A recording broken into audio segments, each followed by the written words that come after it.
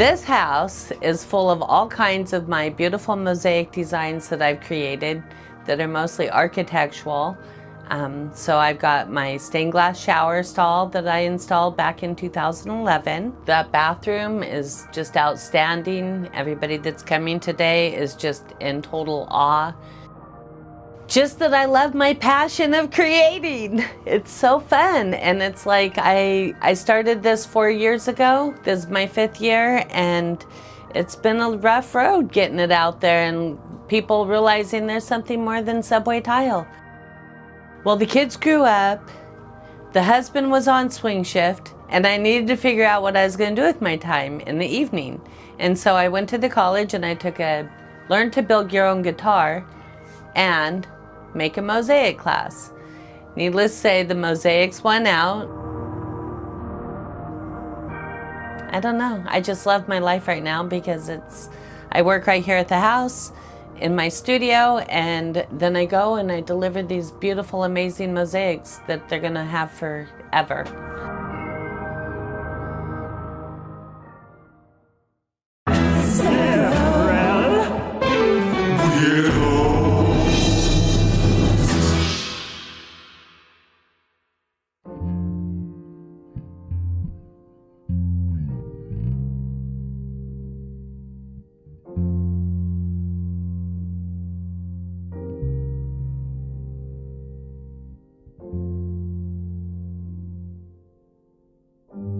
We don't think it's weird, but it is rare.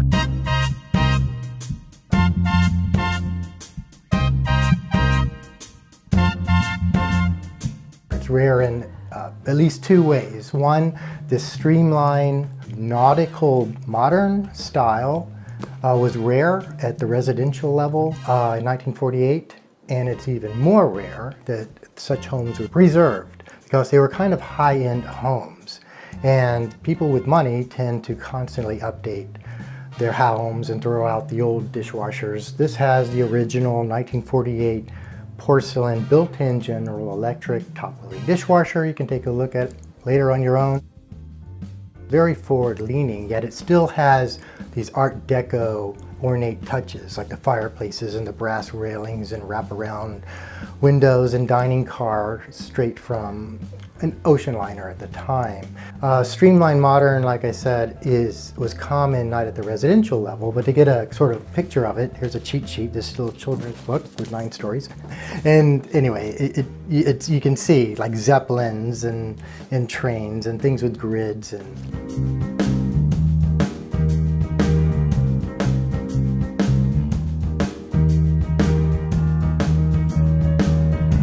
what's one of your very favorite items in this entire house? My wife. No, well, the doorbell is pretty cool if you push it and hear that.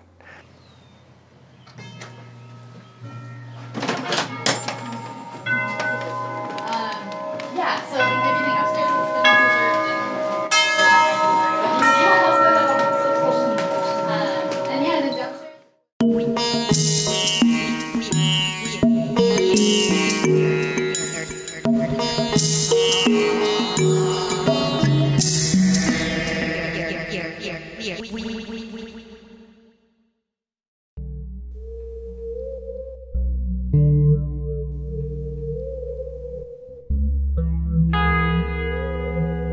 I think it's unique because I've transformed a terrible house into a space that is accessible for everybody. I say 1 word, and everybody 2 words. It's a house that anybody, anytime in their life, in any capacity, can get into. And I made it for myself so that I could age in place. I didn't know that term when I started, but I said, I've had it. I'm going to put roots, and I'm not going to move until I die. So I've made a space that focuses on color, because Portland is very gray, and so I've got a lot of color. I have a lot of natural light, a lot of natural ventilation. I'm trying to maximize my enjoyment and minimize my maintenance, because I can't get around like I used to, but I still want to enjoy space. People have described it as a Shangri-La, because there's a lot of natural materials, animals, and I've got chickens. There's a 6-foot high fence around the entire property. So I have a space that is private, that I can open to the public, that I open to friends, but I feel very secure here because with my disability, I want to feel as secure as I can, in all honesty. You know, you are going to age, most likely. Try to think about the future, not only for yourself, but other people. Most people's homes I cannot enter. I could 20 years ago, but that was 20 years ago.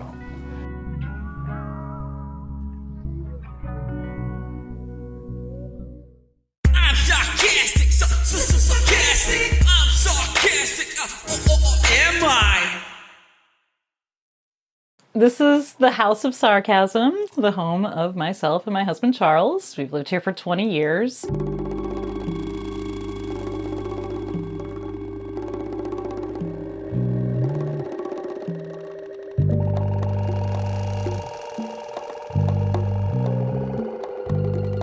We started calling our home the House of Sarcasm back in Montana when we lived in a studio apartment and used to be a little more sarcastic with each other than we are now. And one time my husband said, "Why don't you just make a sign for the door that says the House of Sarcasm?" We've had some crazy stuff going here, especially the first few years we moved in here.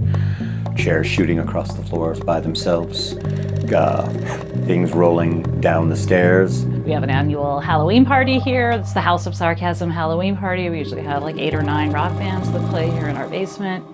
My band, Dark Gun and the Vignettes, we're an 8-piece punk rock doo-wop group. You've been bragging in line with social dudes. Your tiny jackboots, they stop it on the crew.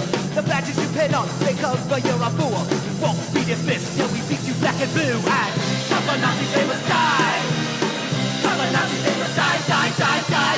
Cover Nazis, they must die. Cover Nazis, they must die, die, die, die. I have a spoon that I've saved for many years.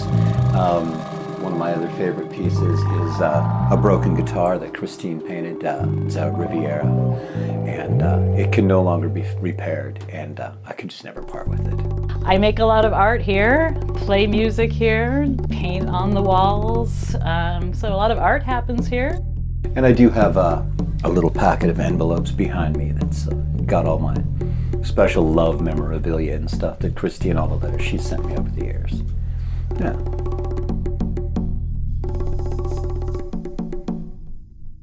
Open your mouth, there comes the plane. Vroom. Vroom.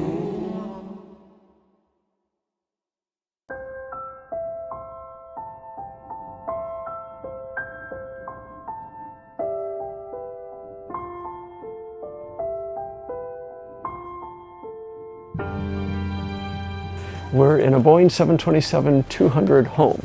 It's a retired jetliner, and it's my home. The aircraft has been here for about 17 and a half years. I've lived in the aircraft for about 15 years. I'd like people to explore the concept because I think it is a good vision. About 3 jetliners retire from service every day. Mostly they're just flown to a boneyard and scrapped. Or as I rudely say, they're flown to a death camp and executed. And it's a shame because it's aerospace technology.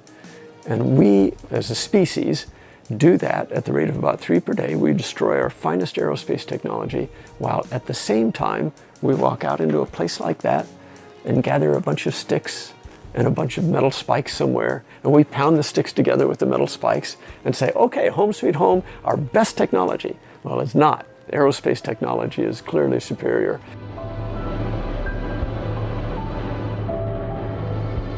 You know, after the D.B. Cooper incident, it was inspected a little bit to the extent appropriate, and then it went back into service, and then flew to the end of its life, and then it was summarily executed. And, you know, unceremoniously, I should say, executed. And that's a shame because it had real history. People are really fascinated with the D.B. Cooper thing, and that aircraft was just shredded. Yeah, that's like OJ's White Bronco. Yeah, it was a real shame, and it was unnecessary. Well, jetliners are flying homes. They are built as homes. The only difference is that they can fly, too. The weirdest house I ever walked into. had a devil inside.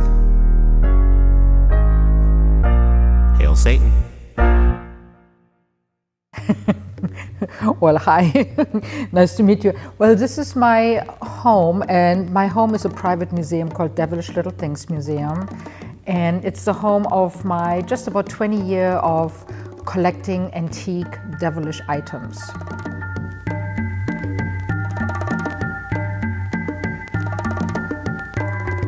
Anything from whimsical novelty objects to Krampus and Halloween collectibles.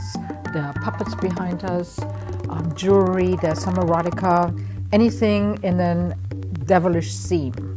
If you have horns and you have a tail, then you're welcome. This is probably one of my oldest pieces, late 1700s, early 1800s, a beautiful wood-carved pipe. And the really awesome part about this pipe is the backside. The backside is a nun with her mouth open, where you can stick in the stem. So, of course, it was a man's pipe, while you all get to see the devil. Me, the smoker, I get to enjoy sticking it in her. He never leaves the bedroom because he doesn't have to.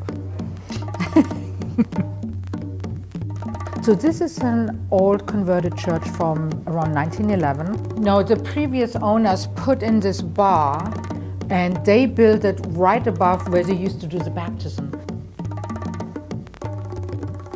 You know, when they did the witch hunts, and at some point they realized that they had been killing a lot of innocent people, and they realized, wait a minute, there are no witches or devils. After that, they really kind of started making more fun of the devil.